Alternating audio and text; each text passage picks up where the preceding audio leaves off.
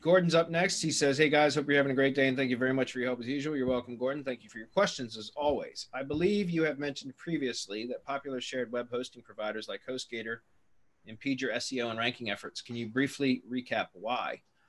Yeah, because there's a number of reasons. Number one is they're super inexpensive hosts. They're budget hosts, which means they overload their IP blocks. They overload their servers they allow too many sites. Remember, guys, when you go to sign up for a shared hosting plan, or, a budget hosting plan, they tell you unlimited sites and unlimited bandwidth and all that. But that's not really true. And number one, but number two, also what happens is they overload those IP blocks with too many sites.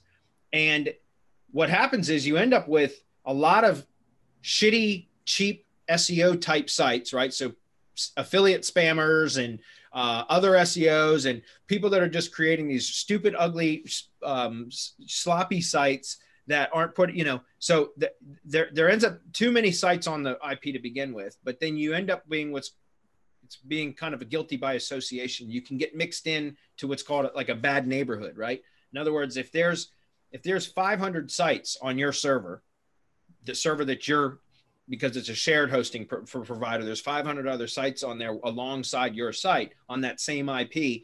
And then there's going to be a percentage of them that are just really shitty sites that could be de-indexed. They could have manual penalties. They could have a number of things that are, so that basically guilty by association, your website can get caught up. But not just that. It's also because when you have that many sites on just sharing an IP, if any one of them or any number of them are receiving a spike in traffic or a DDoS attack or something like that, it ends up killing the amount of bandwidth available for all of the other sites on that same IP. Does that make sense? So what I found is if you were to use a cheap budget host, I would recommend doing something like putting Uptime Robot on it or some sort of uptime monitor that will allow you to notify you by email, and you can even set them up for text messages, which I don't recommend, except for really important sites. But it can email you or notify you when your sites go down. And what you'll see is if you put an uptime monitor on a site that's on a shared hosting account, you will see how often the site goes down. And it's incredible how often those sites are unreachable, right? And it's because of other sites on that same IP receiving too much traffic and basically monopolizing all the available bandwidth. And you'll see. And once you see that, you'll realize how shitty cheap shared hosts are. So as far as can I recommend on our semanticmastery.com/resources page, there's the two that I would still recommend. Liquid Web, by the way, you guys are just seeing strike throughs because I've got a plugin that shows no follow links. But Liquid Web is our go-to choice for hosting.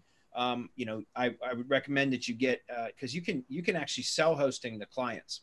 That's what I always recommend doing. So, get a good hosting provider, get a good plan, and then you can turn around and charge your customers, your clients, for monthly hosting. What I do is I offer them a yearly monthly hosting or a yearly rate and then a monthly rate.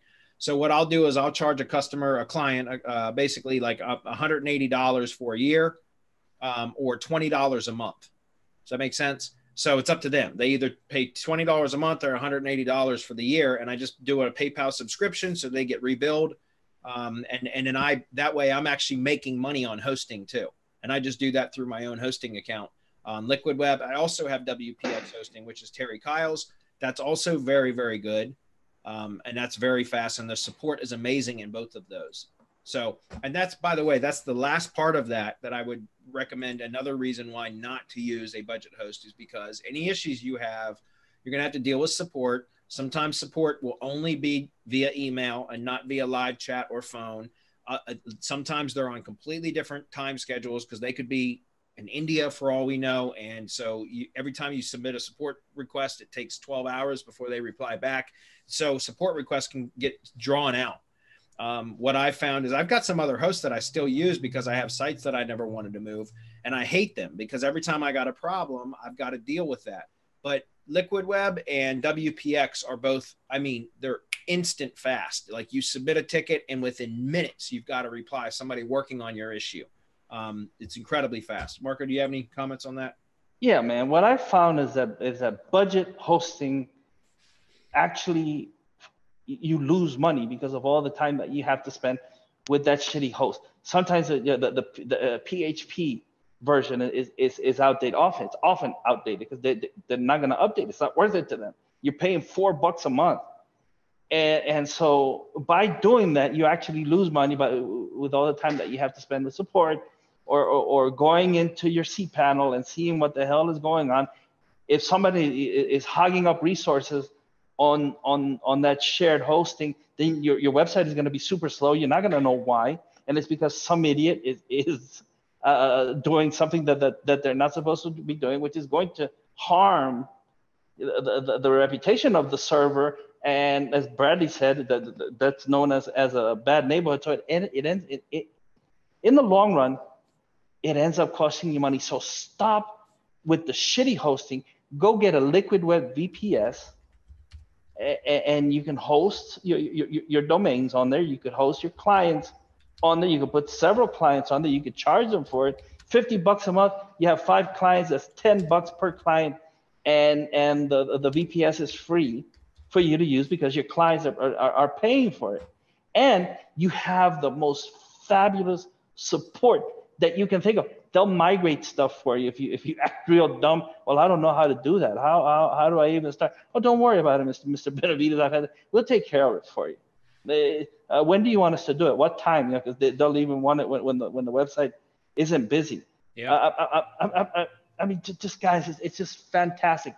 And it's the peace of mind of knowing that if something happens, if you get an attack, God forbid, if you get hacked, then Liquid Web is right there to help you with whatever it is that you need. With others, you have to sit in that fucking queue eternally sometimes. I've been through that, and it's not worth it. It's not worth it. Yep. I think a good host is worth their weight in gold. And like I said, it can become a profit center in your business too. Yep. So, you pay $1,000 a year for a good host, but you're charging, and you got 10 clients and you're charging them, $180 per year. That's $1,800, right? Or if you're charging them monthly, because some clients will just rather pay monthly, then that's, $2,000 or $20 per month. So $240 per year times 10 would be $2,400. So my point is it becomes a profit center. Okay. Great revenue stream. Yep. Right.